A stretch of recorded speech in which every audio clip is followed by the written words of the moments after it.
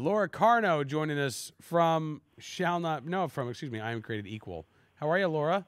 I'm doing great, Kim. How are you? I am good. It's hard to keep track of all of the pro-freedom groups these days, and that's a good thing. But I'm glad that you're with us. And in Colorado, I Am Created Equal is making some waves. You all are involved in the push for a recall election for some anti-gun legislators. How's that going? Yeah, it's going really well. And there are 4 recalls going on in Colorado. They're all in the signature gathering phase right now. And the one that I am actually directly involved in is the one for our state Senate President John Morse, who was sort of the architect of all of this gun control legislation and working with Bloomberg and his folks on it. And so this is the one I'm playing in. All right. So what are the goals here? Do you have the deadline to get the signatures that you need, and how many signatures do you need to get?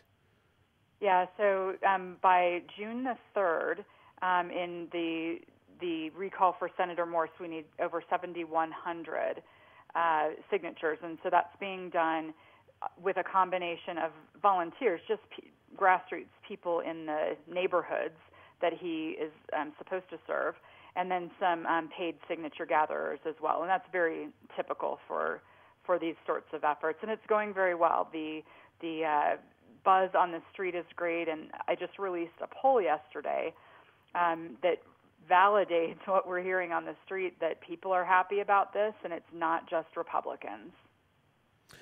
Talking with Laura Carno from I Am Created Equal, and that's Laura, I'm glad to hear that. Obviously, the gun owners who are directly impacted by this, they're not going to forget about this, but there are people out there who are not gun owners who are upset by what's going on, and the news cycle inevitably will move away from the passage of these laws. There'll be other big news stories. So the fact that people remember and they have not forgotten. I know it's only been a couple of months, but the fact that they're still upset about this, that I think it's a good sign. Yeah, I agree with you. And to me, one of the interesting pieces of it is one of the poll questions had to do with did the gun legislation represent the wrong approach or the right approach?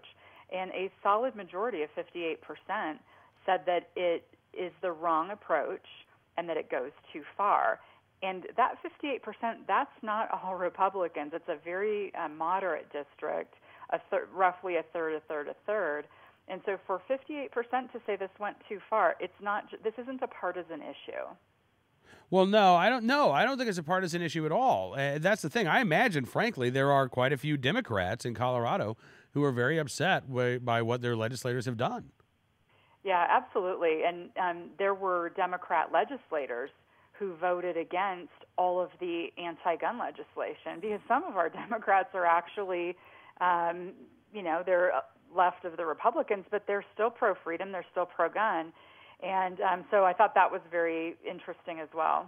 Yeah, no, I do too, and rightfully so. That I think is something that really we haven't focused on, and certainly the media hasn't focused on, the fact that there was bipartisan opposition to the gun control measures in Colorado. There was not bipartisan support for these measures.